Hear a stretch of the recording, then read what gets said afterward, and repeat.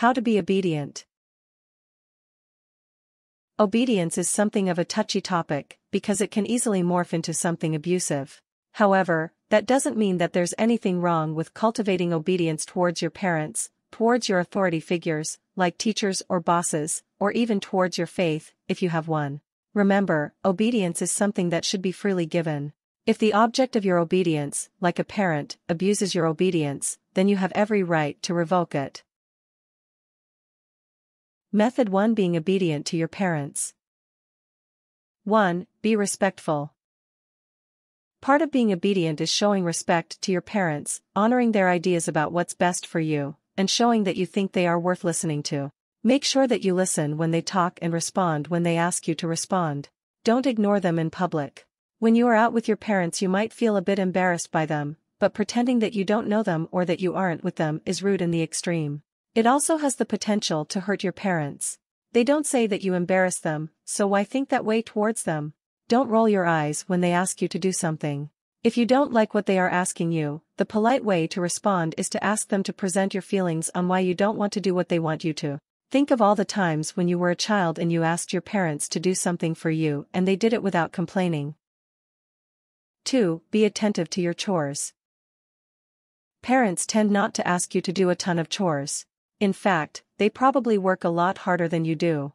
Obedience means doing what you see needs to be done without your parents even asking you to. Avoid making your parents ask you to do something more than once. Everyone gets distracted occasionally, so you might not always remember to do a chore without being asked. Try to avoid having this be a typical thing. Do what you can to help out around the house without being specifically ordered. For example, offer to babysit your younger sister so that your parents can have a night off. Or find out when garbage day is and take the garbage out before your mom has to. 3. Consider why your parents say no, instead of arguing. Parents can have all kinds of rules about what they think you should or shouldn't be doing.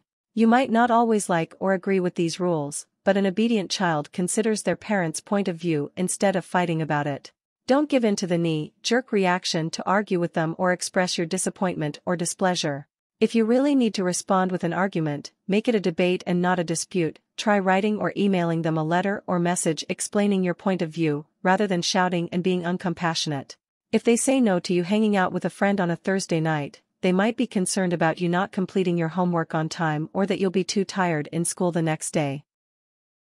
4. Express your disagreement in a polite manner. There are times when your parents might ask you to do something unreasonable, or place unreasonable restrictions on you. In many cases, calmly discussing why you feel their demands are unreasonable, or offering alternatives or a compromise, can go a long way towards getting you what you want without being disobedient. Calmly explain your side of things. Give facts and don't rely only on feelings. Obedience doesn't mean that you don't have a mind of your own, and it certainly doesn't mean that you will always need to agree with your parents. But if you disagree and want to express your disagreements, you will have to do it politely but firmly. 5. Be polite. Being polite to your parents is a sign of respect and obedience. You also want to be polite to other people, strangers, family members, friends. This way you'll be demonstrating how well your parents raised you. Make sure that you ask permission to be excused at the dinner table. Say please and thank you even for basic things.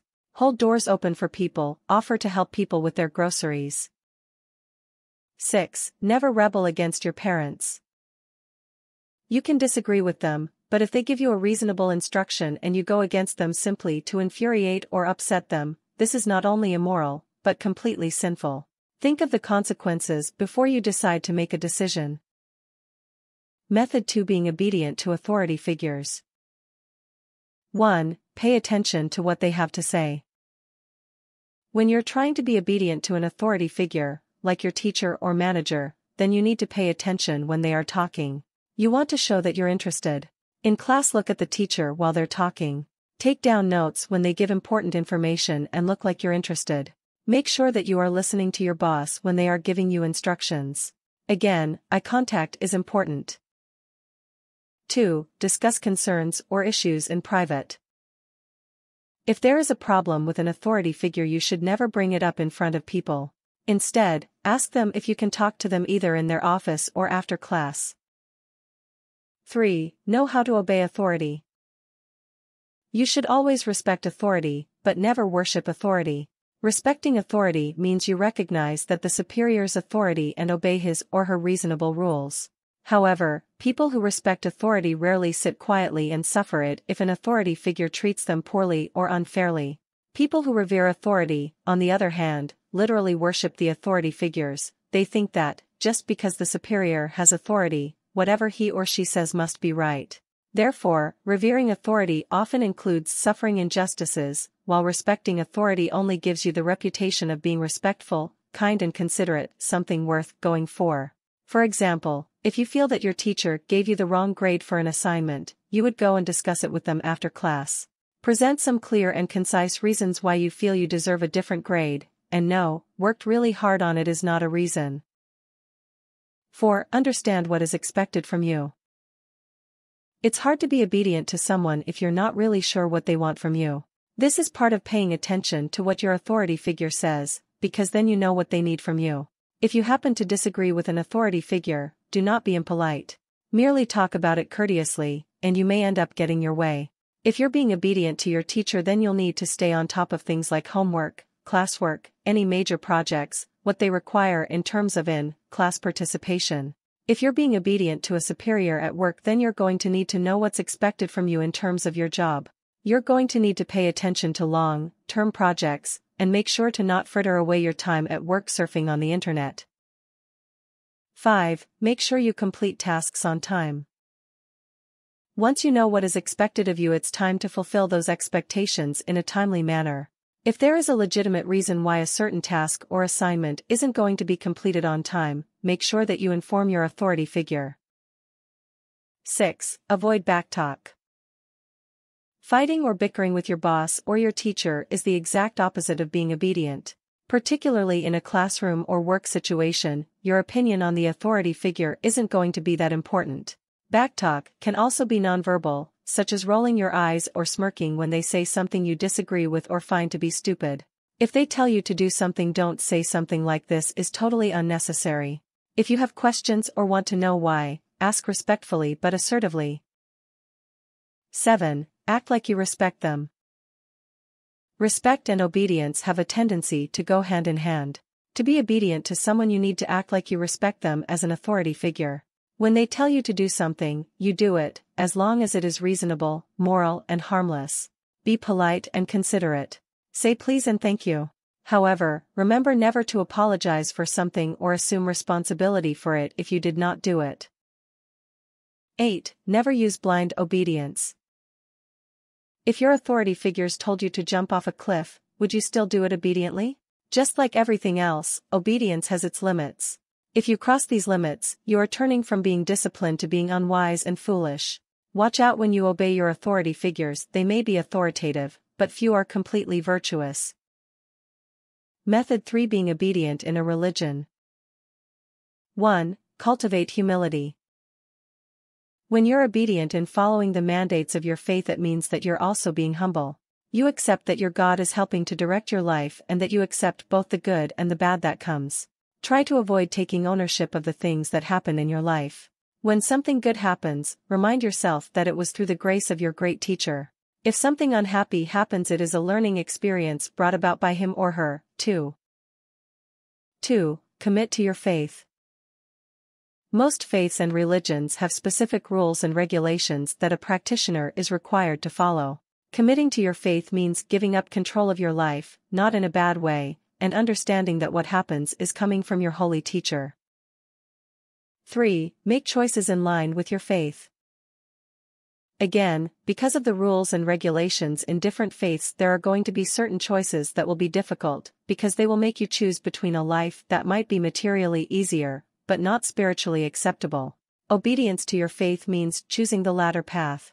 For example, such a choice could be sacrificing your career path, because it doesn't align with your beliefs. It could also be something like taking significant time out of your day to incorporate prayer. 4. Avoid judging other people based on their beliefs and obedience.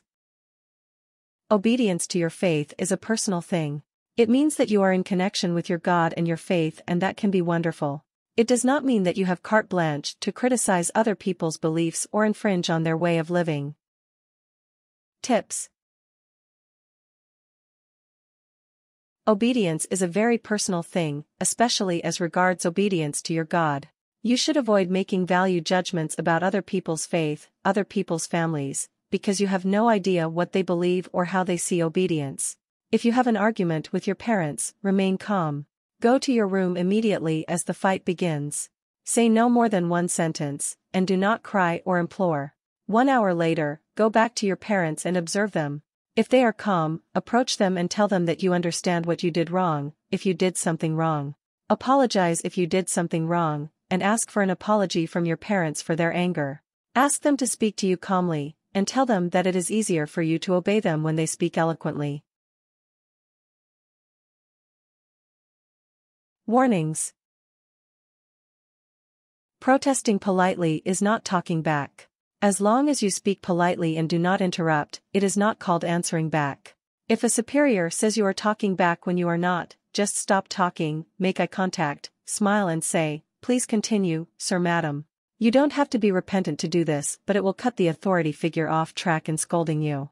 If you feel that an authority figure is abusing you or intimidating you, get help immediately. This could be an issue that could result in physical violence.